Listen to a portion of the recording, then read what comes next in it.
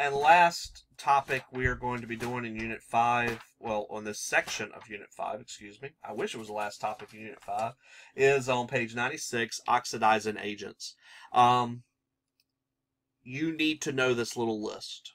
There's no ifs, ands, or buts about it. In fact, I think this is the only slide I have for this section, and you need to know this list. You need to know these elements, these compounds rather.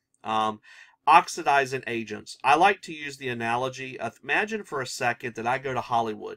I like to think that I have a good singing voice, and I imagine that if I ever got in front of a camera, I could be a good actor. I need a little bit of practice. I've never done it before, but I like to think I could be a good actor and contribute well to whatever project it is that I'm working on. And I would like to go do that. But in order to be successful at it, I'd probably need an agent. I probably need somebody who knows people, could get me in touch with people, and help find jobs that are appropriate for my type of character.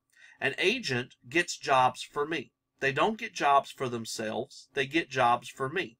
Now, of course, by helping me out, they get a percentage off the top, and they help themselves out. But they're not doing it for their own sake. They're doing it to help somebody else. Same thing goes for oxidizing agents. Oxidizing agents do not try to get themselves oxidized. They're trying to help something else get oxidized. So what type of things are they trying to get oxidized then? Well, basically what this means is that more or less they're trying to get something to acquire oxygen. That's what a lot of oxidation reactions happen to be. Not all oxidation reactions are the gaining of oxygen, but for our purposes in this course, the majority of them are.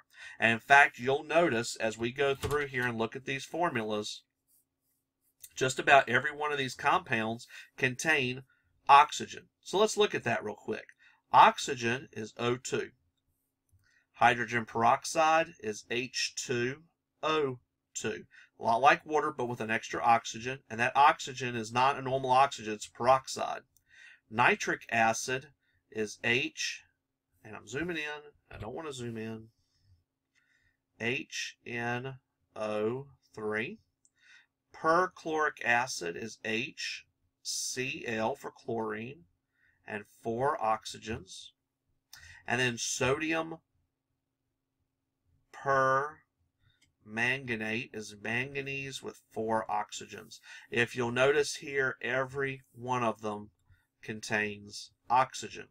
And what they're basically going to do in a reaction is they're going to give up some of their oxygen to something else and make that reaction occur. They're going to help that reaction happen.